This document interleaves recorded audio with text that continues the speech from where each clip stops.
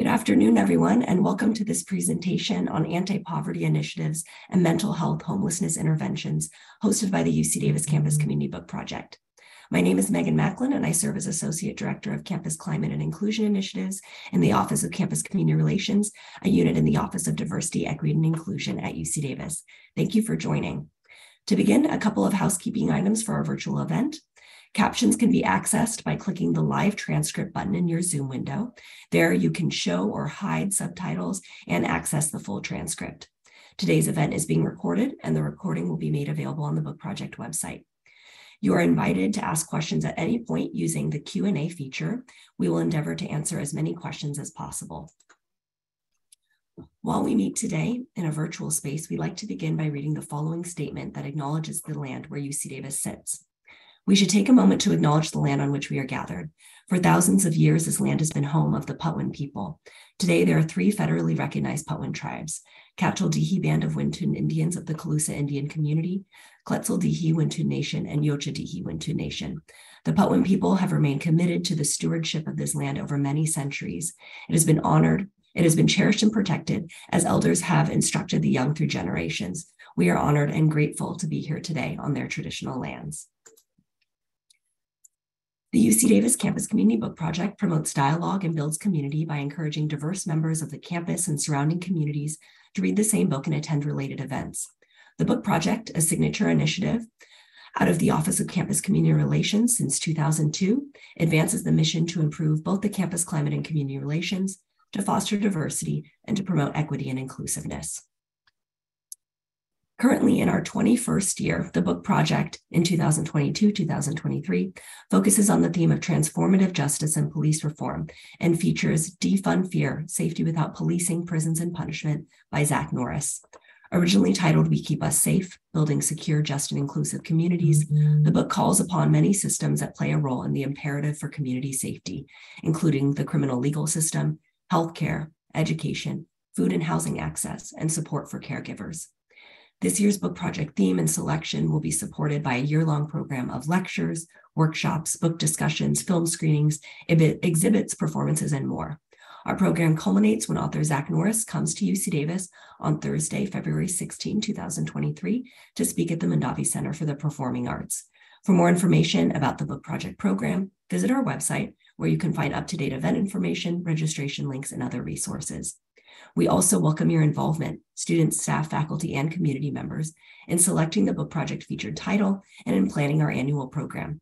If you're interested in getting involved with the book project, please send us an email or refer to the book project website for more information. Throughout today's discussion, we will uphold our UC Davis principles of community.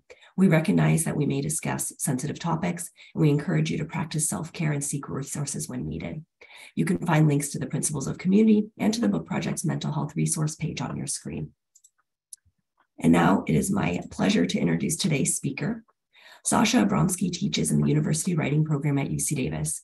He is the Nation magazine's West Coast correspondent and has freelanced on social justice themes for dozens of publications in the US, UK, and elsewhere, including The Atlantic, American Prospect, New York Times, Rolling Stone, Salon, Slate, Sacramento Bee, Village Voice, London Guardian, Observer, New Statesman, and many other publications. Sasha is the author of 9 books, including The American Way of Poverty, American Furies, The House of 20,000 Books, and most recently, Little Wonder, the fabulous story of Lottie Dodd, the world's first female sports superstar. Thank you so much, Sasha, for joining, and please go ahead and take it away. All right, Megan, thank you so much for the introduction. And I can't see the participants, but I can see how many there are. So I know there are about 30 of you out there. So thank you all for spending a little bit of time this Wednesday afternoon at this event.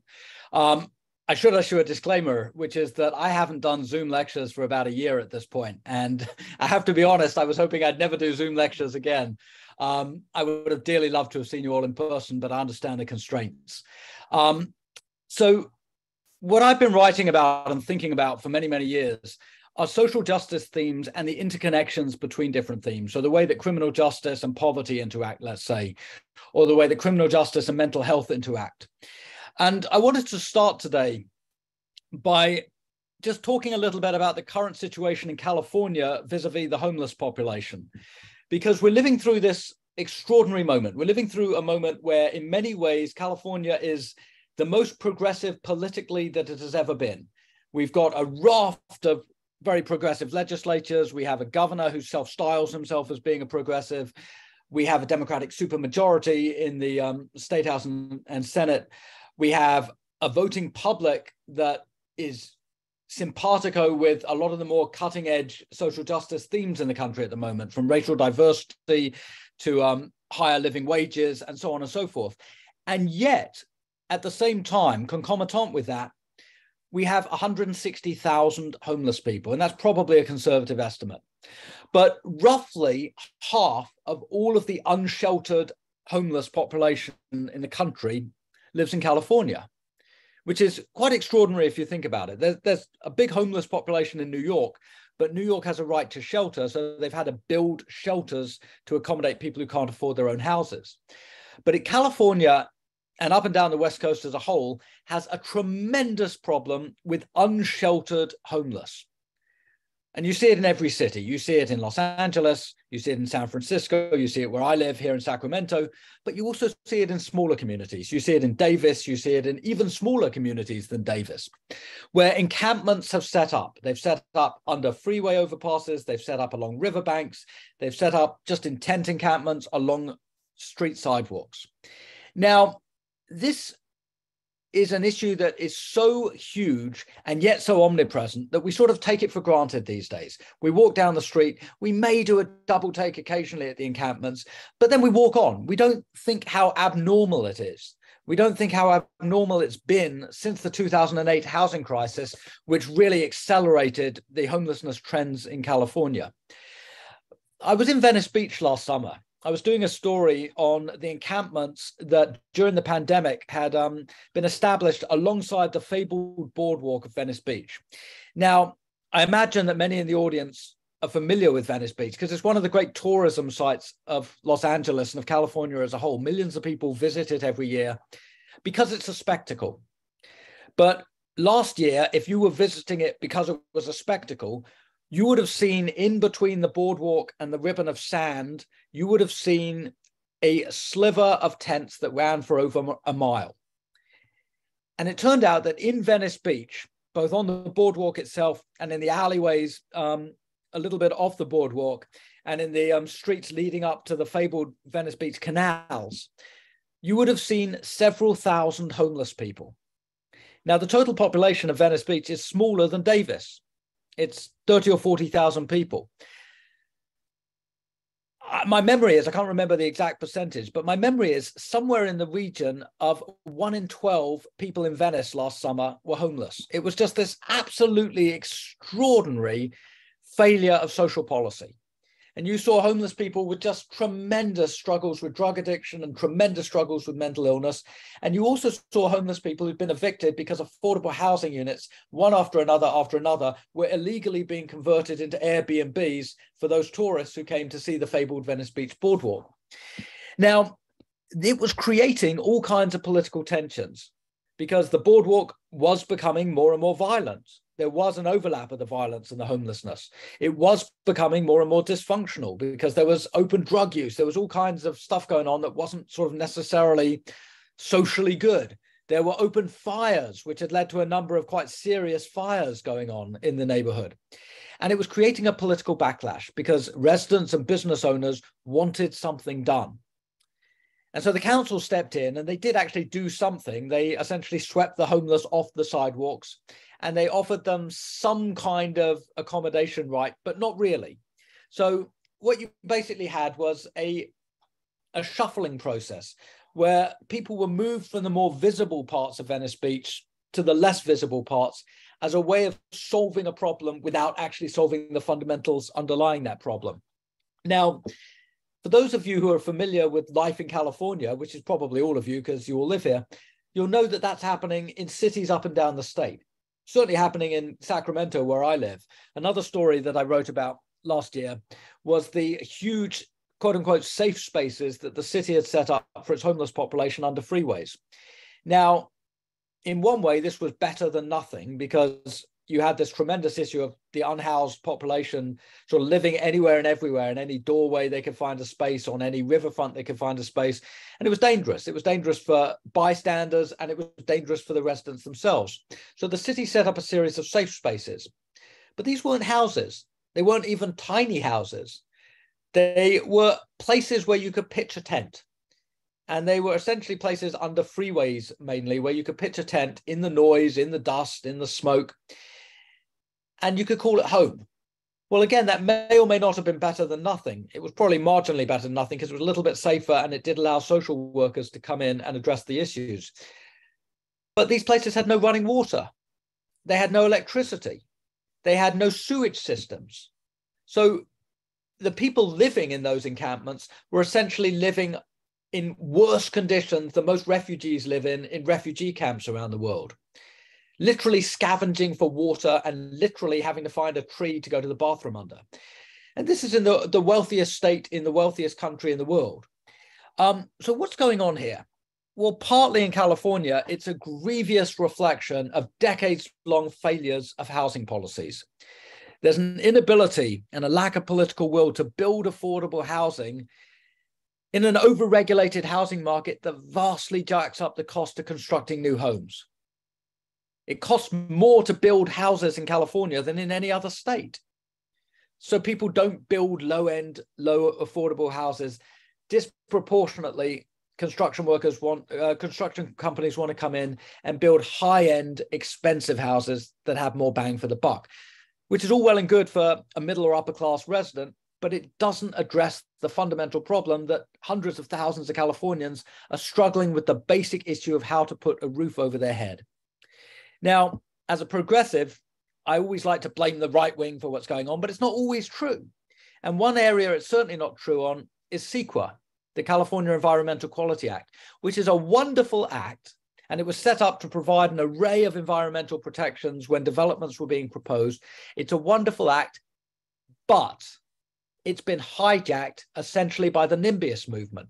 So anybody who doesn't want a shelter or an affordable housing unit or a high density family housing unit in their neighborhood, they raise the CEQA objection, and that development gets postponed and delayed by years and years of litigation. And we see this all over the state. We saw it most high profiledly last year in Berkeley when a CEQA lawsuit temporarily put a hold on the building of more student dorms.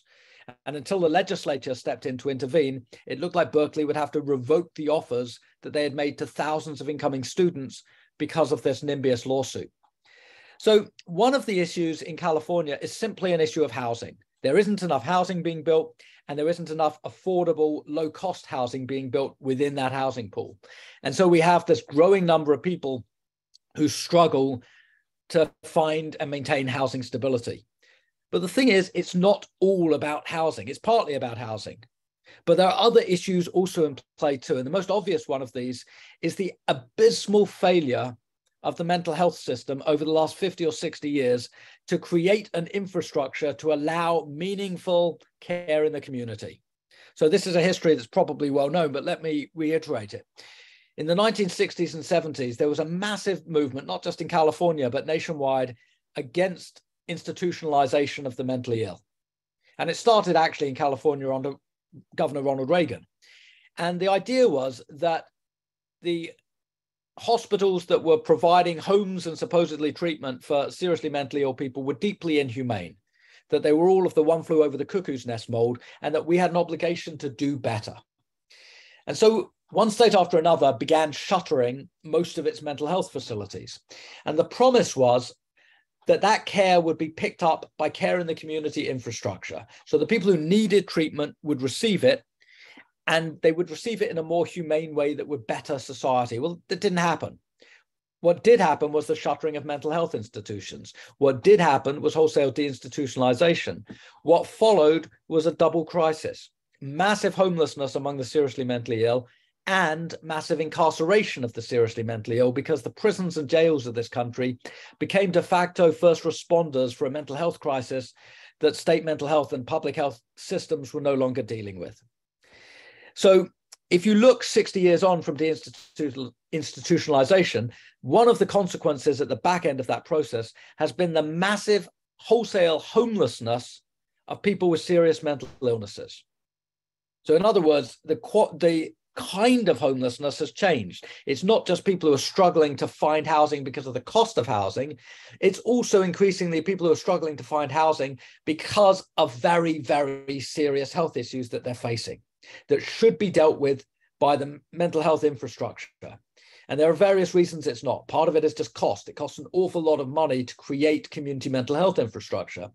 Part of it is legally, it's harder and harder to mandate that seriously mentally ill people get treatment. And that may be changing. Governor Newsom's community care courts, these mental health courts, have a degree of obligation attached to them. There's an ability to mandate people into treatment. That's controversial. And there's no agreement on it as to whether it's a good or bad thing. The ACLU says it's a very bad thing. National Alliance for the Mentally Ill says it's a very good thing. I personally think it's needed. I know other people who've studied the issue who don't think it's needed. It's a controversial issue. But certainly over the coming years, as publics get more and more frustrated by the durability of the homelessness crisis, certainly there's going to be more pressure on legislatures and governors to find ways to address the mental illness crisis, which is a core part of the homelessness issue. Now, another one, which is sort of tied in with that, but a little bit separate, is escalating drug addiction. And we saw epidemics in the 80s and 90s of crack and heroin, and we're seeing epidemics today of methamphetamine and of opioids, especially around fentanyl. And the destruction that fentanyl in particular is wrought on society is obvious for everyone to see. There are now 100,000 overdose deaths a year in America, and there have been since 2020 when the pandemic hit. And the pandemic obviously accelerated that. It created all kinds of societal dislocation, all kinds of tensions. It undermined existing care structures. It pushed people who needed treatment out away from treatment because a lot of facilities shut down. And so it escalated and accelerated an already developing crisis. But if you look at that crisis, the drug addiction crisis and the quality of that drug addiction crisis today, the mental illness crisis, and you then add in a third one, which is de-incarceration of prisoners, which again is partly tied in with mental illness since so many mentally ill end up in prison, and partly tied in with drug addiction since so many people with addiction issues also end up in jail and prison. But this is another issue that plays into homelessness, that for 20 or 30 years, California and most states in the country stampeded towards a mass incarceration model. We had a tough and crime model. We had laws like 3 strikes and you're out. We had this lock 'em up mentality. And so we tried to deal with really, really complex social problems by throwing billions and then tens of billions of dollars into expanding our prison systems. And by the end of that process, California had nearly 3 dozen prisons, and it had upwards about 150,000 prisoners, I believe, at its peak. Or I may be slightly off on the numbers, but somewhere in that range. And over the last 10 years, for a variety of reasons, partly court rulings that said that prisons were so overcrowded that they were unsafe and constituted cruel and unusual violations, cruel and unusual punishments.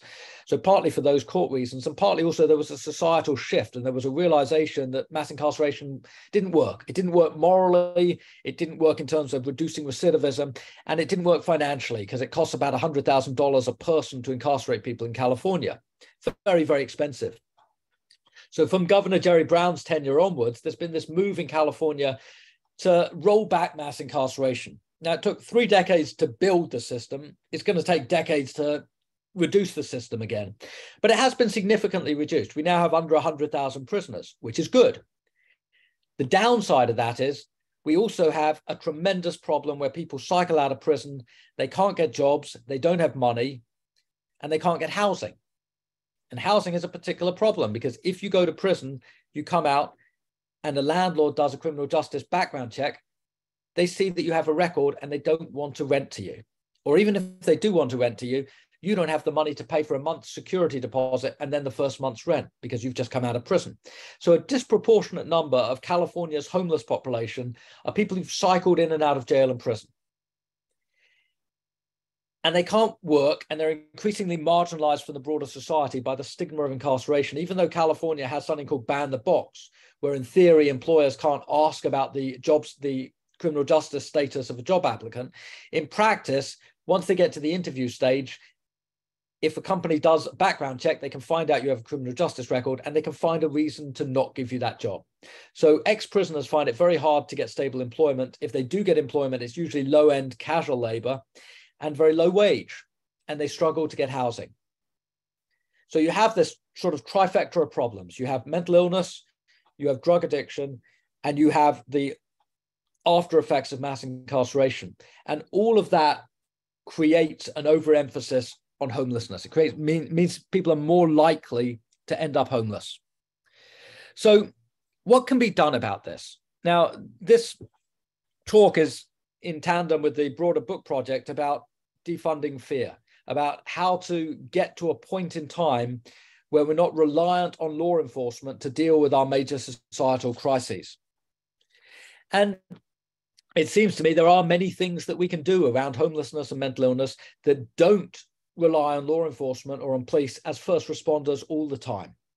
So for example, in Eugene, Oregon, if you call into 911, you say, all right, there's someone on the street having a crisis, maybe they're sort of hitting things and they seem to be mentally ill. The 911 system will not send out law enforcement responders. It will send out specialized groups, specialized teams who've been trained in mental health responses. And the idea behind that is you can de-escalate, that you can treat the problem, you can get the person who's having an episode on the street whatever help they need. And if they're dangerous, you can move them into a place where they're not going to be dangerous, but you don't necessarily want to channel that person into the court system where they're then going to end up in jail or prison. It's a way of de-escalating a potentially confrontational situation. Another example is trauma recovery centers. Now, this is something that has taken off because groups like the Alliance for Safety and Justice in recent years have done a lot of study of what happens when both victims of crime, but also perpetrators of crime who themselves are often victims from the past. What happens when you open up trauma recovery centers and specialists can get involved to talk people through their traumas and to help them get beyond the effects of those traumas? Well, measurably, you see what happens is a reduction in crime, a reduction in violence. So you're not using law enforcement, you're using psychological interventions, you're using social service techniques. But one of the consequences is you impact our levels of crime. One of the other consequences is you make it more likely that people become functional enough to hold down jobs and hold down housing. So you impact the condition of homelessness. Another example would be the youth intervention programs in places like Newark, New Jersey, which have been pioneered in recent years to very, very carefully identify at-risk youth who are not just at risk of becoming victims of crime, but at risk because of various societal factors of committing crimes and thus getting involved in the criminal justice system and in the long run spiraling into a situation where they're more likely to end up homeless, less likely to be employed, and so on. Now, again, there's a track record there. Those interventions work. There's data backing it up that shows that they work, but yet they haven't been brought to scale at a national level. So all of these things could be done. They could be done in California, certainly, where we have a nearly $300 billion budget and where we have a progressive legislature and a progressive governor who are looking to find ways to address crises within the criminal justice system, crisis of poverty within the community, and most particularly, the escalating crisis of homelessness, of the unhoused population in California. And they could be done nationally as well. And actually, one of the very few issues in our polarized political environment where there's something of a political consensus that's emerged in the last decade is in the arena of criminal justice reform, where you find that a tremendous number of Republicans, as well as Democrats, are now in favor of looking for alternatives to just the lock 'em up approach. Now, that got a bit complicated in this last election cycle because the Republicans realized that playing the tough on crime card in an era in which crime was spiking again would play well with a sliver of voters. And so the Republicans began sort of doing the Willie Horton thing again. They began demagoguing on crime. But I'm hoping that's just a sort of election era glitch because, as I said, for about 10 years now, a lot of Republicans have joined with Democrats in saying that we need this new approach that de-emphasizes law enforcement and re-emphasizes community engagement and community involvement. So I think what I want to say here before I wrap up, and I will in about 5-10 minutes throw it open to you guys for questions, but I want you to think about the extent of the overlap between conditions of poverty in the United States and criminal justice involvement in the United States. Because it's so commonplace now, we take it for granted. We think of crime, we think of poor people. We think of law enforcement, disproportionately, we think of poor people. Obviously, we think of homelessness, disproportionately, we think of poor people. But one of the consequences of not thinking outside the box on this is we rely too much on law enforcement to solve our complex societal problems. And as a result, we dramatically underinvest in non-punitive anti-poverty strategies. And we dramatically overinvest in punitive punish-based systems.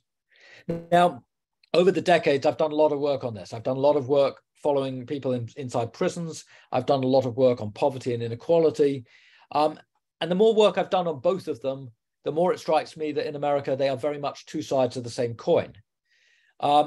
We have in this country about 15% of our country who lives below the poverty line. It goes up and it goes down. And actually, during the pandemic, it went down tremendously because there was so much government intervention. But that was temporary intervention. During the pandemic, we actually massively reduced child poverty numbers. But again, a lot of the financial interventions that made that reduction possible have now ended. A lot of the tax credits have ended.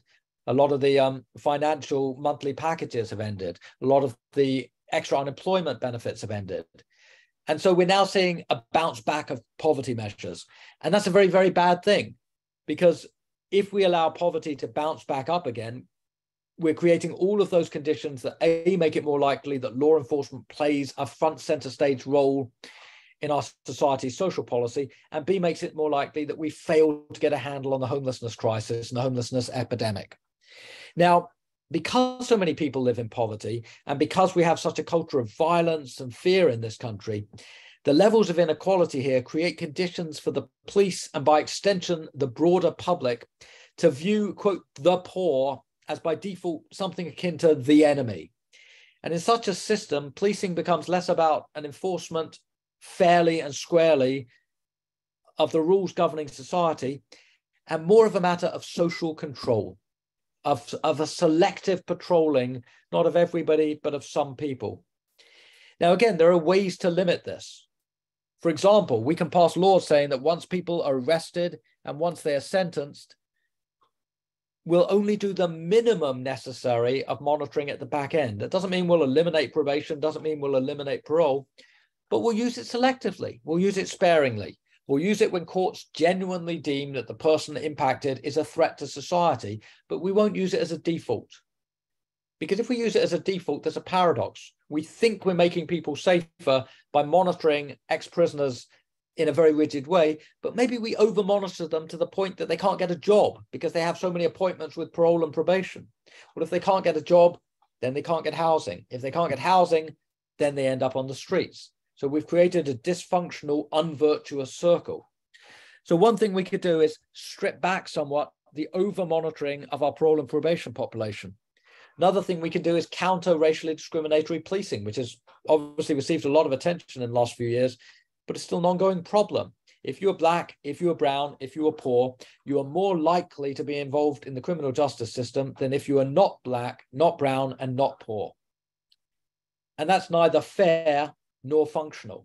It's morally unfair, and it's societally dysfunctional because it creates pools of people who are disproportionately at risk of so much law enforcement involvement that it impacts them profoundly economically. We can invest more funds into job training. We can certainly invest more funds into community mental health and drug treatment. We can regulate slum housing better.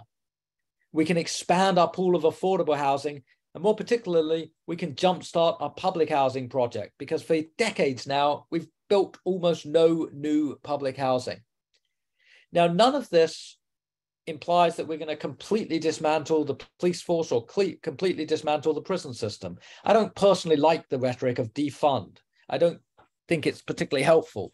I do think we need to reduce the amount of money that we use for these systems. But I think at the end of the day, personally, I think we need some policing, and personally, I think we need some prison system, but we need to use it as a last resort, not a first resort.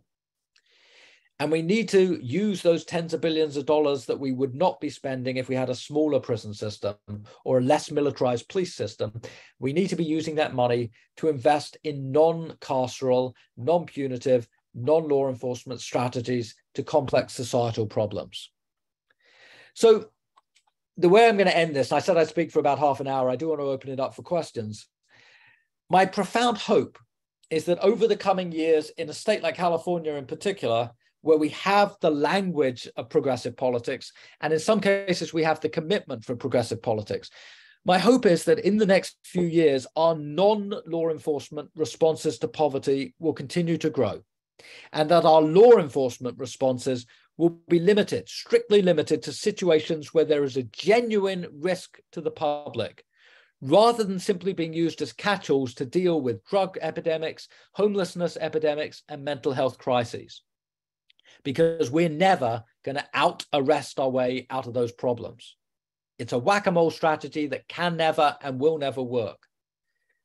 And we've got to move on from it. We've got to move on to a situation that treats the mentally ill, treats the drug addicted, treats the homeless with respect and with dignity, and that offers them meaningful ways to get out of the crises and the problems that they're currently facing.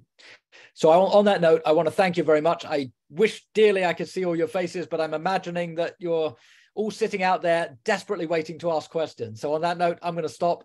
Please take it away. Thanks so much, Sasha. So to our audience, please feel free to use the Q&A function to pose your question. We have some questions coming in already. What I'll do is I will copy paste them into the chat so folks can see while I read along. So here is our first question.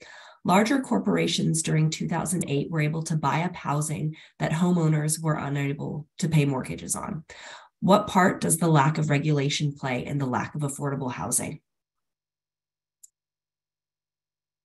That's a good question. And the answer is a huge part. That if you, in the housing crisis in 2008, created a sort of rupture when millions and millions of homeowners lost their homes, basically. People couldn't afford their mortgages. They went underwater on their mortgages. They lost their jobs. They were selling. I saw people, I was doing stories on it at the time. There were people who were having bake sales and, Friday afternoon garden sales, not to raise money for their kids to go on a school holiday, but to raise money to pay their mortgage or rent. It was extraordinary. And you saw millions of people as a result moving out of houses that they thought they had owned and was secure in. And you saw a reversion in many places to rentals. And one of the consequences was homes were bought on the cheap by corporations. And those corporations then turned around and they had a huge rental stock and they rented at inflated prices to people who'd newly been disempowered because they'd lost their homes. So that was the twin crisis. You had a collapse in the value of a lot of people's houses combined with the fact that you had a rise in rental prices, and that rise in rental prices is still going on. So the regulatory systems are profound there because states and the federal government can choose how or how not to regulate the housing market. They can choose how or how not to provide protections for people at risk of going into default on their mortgages. They can provide regulations onto how or how not to regulate the rental markets. And that's been a huge issue in California because historically, unlike New York, which does have some rent stabilization and rent control measures, historically, California cities have been very, very restrictive in what they can do around rent control and other rent restrictions. And so that's been changing over the last 10 years. You've had a lot of local efforts in California to regulate the rental markets in particular, and that's important and it's necessary. But the other thing that has to go on in California is regulations around affordable housing. So if you're going to build a new development, you should have an obligation to have a percentage of that development put aside for low-income residents. You should have a percentage put aside for high-density housing. You're not going to solve California's housing problem if you say that every single house in the neighborhood has to be low-density ranch housing. You're not going to build enough houses. But if you can build apartment buildings and rent out 2 and 3 bedroom apartments, then you can get a handle on it. But again, that comes back to what I was saying earlier about neighborhood resistance, that you run into this barrage of neighborhood resistance, which is really hypocritical. You have people who say, I'm a progressive, I want these good laws. I just don't want a high density building in my neighborhood because I like the 2-bedroom homes in my neighborhood. Well, if everybody says that, then you get no high density building developments and you have a housing crisis that escalates instead of gets better. And so, a lot of it is to do with regulation. We set the tone as a society. We set the tone as to what kind of housing we want and what kind of housing we don't want.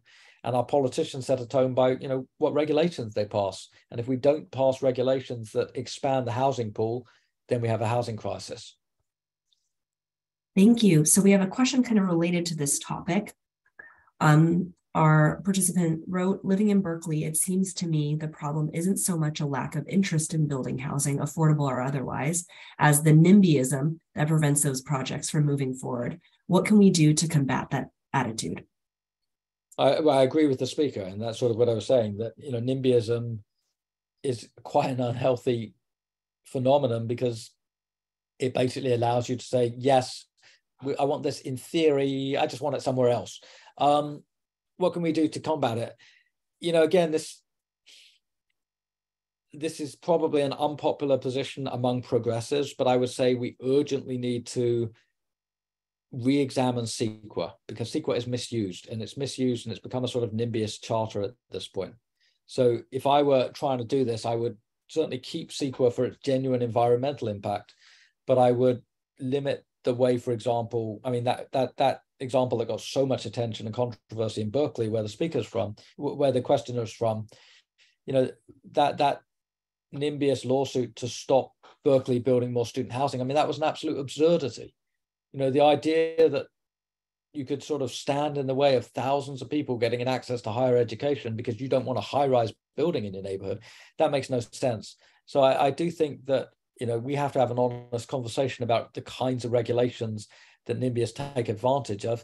We have to work out a way to get better regulations that don't gut. Everybody wants environmental protections. Everybody wants regulations to keep the quality of life and the standard of living up. But at the same time, you have to have an ability to build housing, and we just don't in California at the moment. Here's another question from our audience. I see a trend locally to pass legislation to move homeless folks around. For example, they can't be near schools, etc.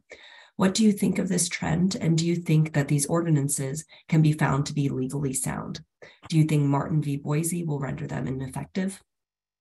The Boise ruling, which came out of Idaho, I think 4 or 5 years ago, makes it very difficult for municipalities and counties to move people off of public sidewalks if they're camping in public areas, unless there's housing that they can be offered. And so because cities up and down the West Coast just haven't built enough shelters or enough affordable housing, and therefore they can't offer the housing, these huge encampments have grown, and the courts have basically made it quite difficult to step in. This year, the public's getting really fed up, and so you see a raft of initiatives passing, Measure O in Sacramento, for example, which make it easier for law enforcement to remove the homeless off of sidewalks.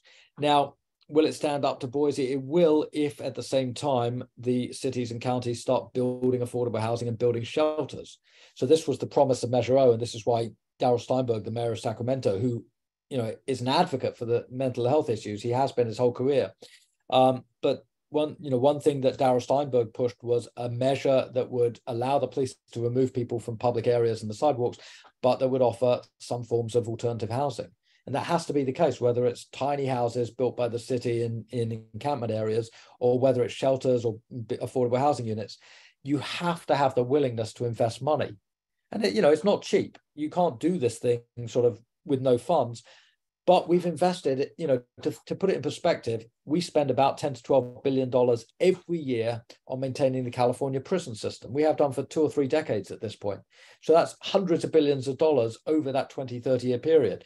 Well, the prisons are partly about keeping serious offenders behind bars, but increasingly, as I was talking about earlier, they were just a way of providing a very, very expensive mental health and housing intervention to people at the bottom of the society economically, or people at the bottom of the society with health and mental health issues.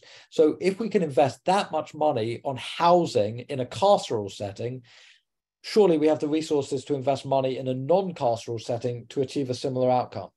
And so I do believe that these laws are going to be constitutional, and the courts will uphold them if the cities and counties come up with alternative housing at the same time.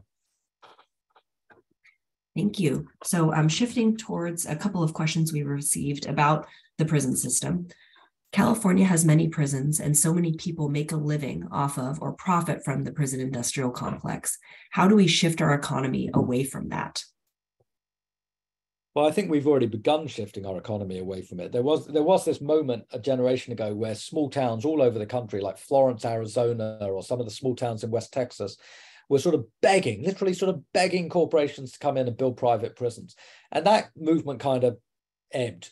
And even the state prisons, where the profit motive isn't quite so extreme, that movement to build prisons to provide jobs isn't there anymore. In California, 10, 15 years ago, one of the most powerful unions in California was the California Correctional Peace Officers Union, which was the prison guards union. And they would lobby in Sacramento for legislation, and it was a political third rail to cross them. You just wouldn't propose legislation that the Peace Officers Association wasn't simpatico with. And now that doesn't hold anymore. Politicians now routinely propose and pass legislation rolling back the size of the prisoner population. Now, what they haven't done yet, and which probably sort of speaks to the lingering legacy of the criminal justice lobby, what they haven't done yet is close prisons. But I think that's just a matter of time. You have seen closing of juvenile facilities, and I think it's a matter of time before you start seeing some of these nearly 36 adult prisons also start to shutter. Now, in terms of what you do for jobs, obviously, I mean, the way to think of this is somewhat similar to what happens to coal communities when we move to clean energy. Well, if you're going to do this well, and if you're going to do it in a way that doesn't prove politically poisonous, you have to provide new jobs. So, Green New Deal advocates talk about retraining people into clean energy fields, retraining people into, whether it's solar power or producing electric vehicles. There are a whole bunch of things that can be done to reintegrate people who did work in dirty fuel industries into cleaner industries. Same thing with criminal justice. The prison guards maybe aren't going to be prison guards forever and ever, but they certainly could be retrained as social workers or as drug crisis intervention workers or as homeless advocates. There are a whole bunch of things they actually have a lot of skills for.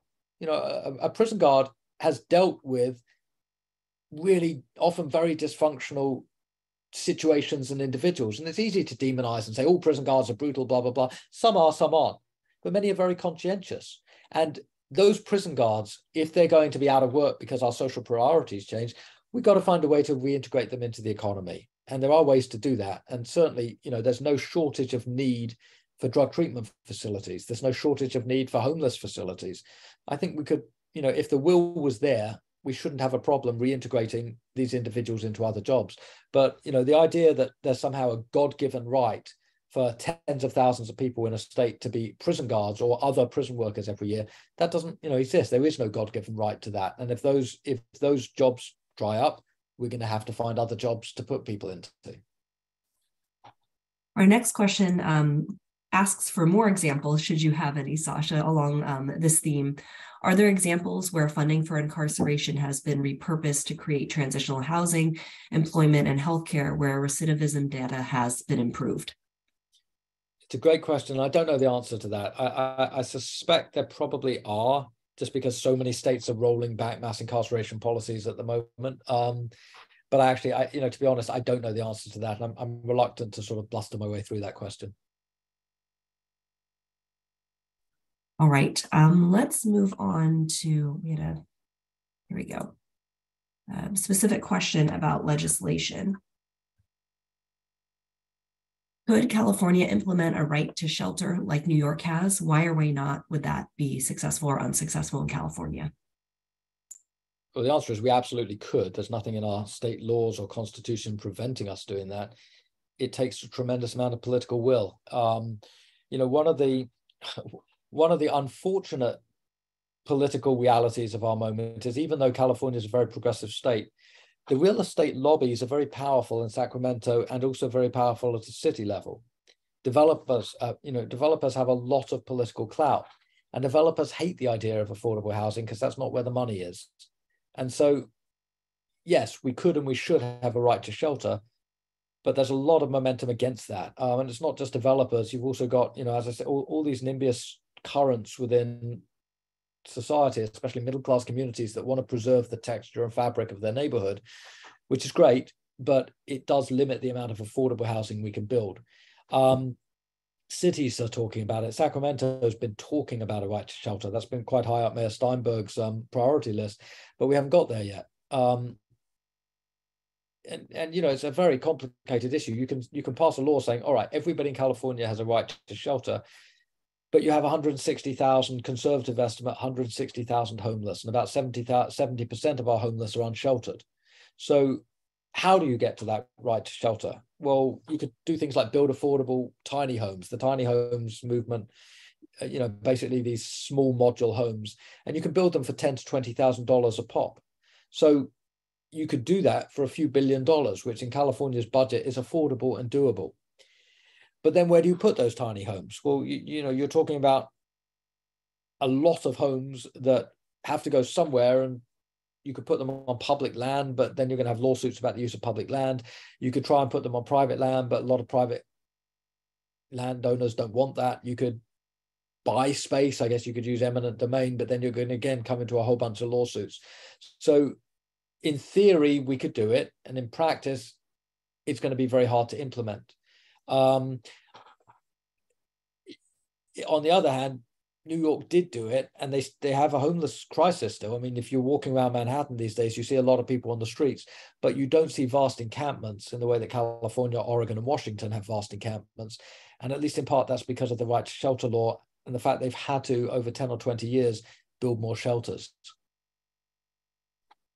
Continuing on the topic of affordable housing, how can the cost of affordable housing be reduced sufficiently in order to get it built? And I guess a corollary to that would be, is cost the issue that should be focused on primarily? So number one, cost is the issue. Number two, any affordable housing has to be subsidized, especially in California, because our regulations make it so expensive to build housing. So if you do it at a market level, you basically price a lot of people out. So what we should say is it's a societal good. We need people to be housed. It saves us a ton of money in law enforcement. It saves us a ton of money in other areas if we can get people housed. So maybe we have to work out a situation where we subsidize each individual affordable housing unit by a given number of thousands of dollars. Well, again, that's expensive, but it's less expensive than some of the alternatives. So, you know, if you think a measurable percentage of people who are homeless end up in jail and prison, once they're in jail and prison, we spend $100,000 a year on them. So if they're in jail or prison for 10 or 15 years of their adult life, that's $1 million we're spending as a society on keeping that person locked up. But maybe for $100,000, we could subsidize a home that makes it far less likely that they're going to be involved in the criminal justice system. Well, how do you sell that? Because people are sort of inherently suspicious of the idea, my tax dollars going to somebody who's undeserving, blah, blah, blah.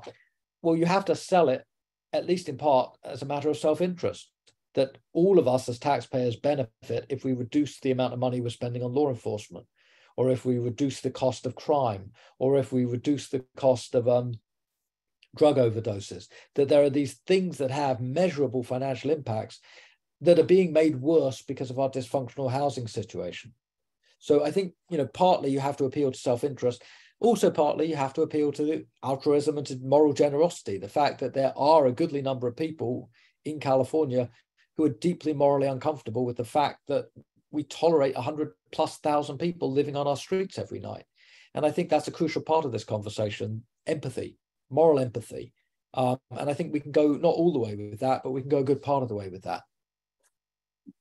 Thank you. So picking up on this thread around moral empathy, there seems to be a profound lack of mercy for homeless individuals entangled in the criminal legal system. Why do you think that is, and how do we advocate for more mercy?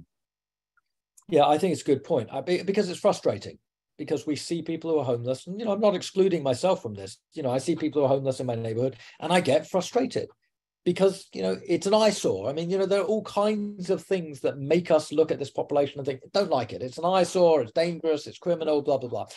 And, you know, again, there's always an element of truth to that, and then it gets exaggerated out of perspective. So I think, you know, one of the reasons we tolerate so much law enforcement involvement against the homeless population is we assume it's monolithic. We assume everybody homeless is addicted. We assume everybody homeless is criminal. We assume everybody homeless is up to no good, and that's why they're homeless. Well, it's not the case. It just isn't. There's a lot of people who are homeless because they can't afford the next month's rent. There's a lot of people who are homeless because they were victims of domestic violence. There are a lot of people who are homeless because they are addicted and they've been trying to get off their substance abuse and they can't find treatment that works. There are a lot of people who are homeless because they have a mental illness and they're difficult to be around because, they scare people or they are just difficult to manage and they lose their family connections. They burn too many bridges and they're homeless. Well, yes, they're difficult to be around, but they're still human beings who need treatment. So surely a better solution would be get them off the streets, get them out of those tents, get them out of the encampments, and have supportive housing available that makes it easier to link them up with treatment that's actually going to change their lives for the better. And so, I think part of our challenge in discussing this is how do we create a language that brings people into the conversation? We want people to be coming into this conversation, again, transcending politics. Doesn't matter if they're left-wing, right-wing, conservative, liberal. We want people in a conversation here saying, all right, this is a societal problem. Nobody benefits when we have hundreds of thousands of people homeless. Nobody benefits when, our default response to drug addiction and to mental illness is prison. It just doesn't work. So what do we do to make things better? And I think if you can sort of take the ideology out of it, you can bring more people into that conversation. Our next question reads, do you think if we were able to fully address the roots of mental health issues and the factors that lead to more violent forms of crime, that we would be able to move past the need for policing? Is it a last resort level of policing necessary? I don't think we'll ever be able to move entirely past policing. And, this comes back to what I was saying about me being somewhat suspicious of the concept of defunding the police. I do think we can get to a level where crime is far less prevalent, where violence is certainly far less prevalent. And this is something I haven't talked about today, but should. If we're going to really be serious about violence, we can whack-a-mole as much as we like, but we're going to have far more success with meaningful gun control policy, which is a sort of no-brainer. If you take away the ability to go on a mass shooting spree, then you're not going to have mass shooting sprees. If you make it easier to go on a mass shooting spree, then you're going to have mass shooting sprees. So I think there are a lot of moving parts here. We can certainly reduce our emphasis on law enforcement.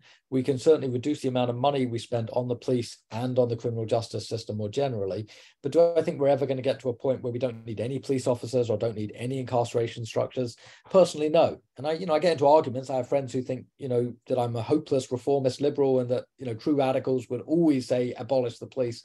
I don't see how we get there. And I also, pragmatically, I don't see how that argument sells politically.